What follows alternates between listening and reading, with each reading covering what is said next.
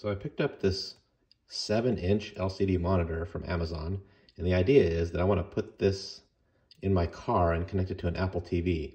Now that sounds bad, but I'm doing it because I have these screens in the back of my minivan for my kids that accept HDMI inputs. So I also picked up this HDMI splitter so I can split it between those rear screens and this tiny little screen in the front seat with me so I can control the Apple TV for my young kids. Before I set it up in the car though, I thought I should try it right here in my living room. And voila, it works.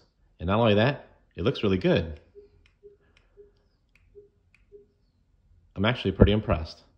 So if you want to see how this works inside the car, subscribe for more videos because I'm going to be posting that one soon. Thanks.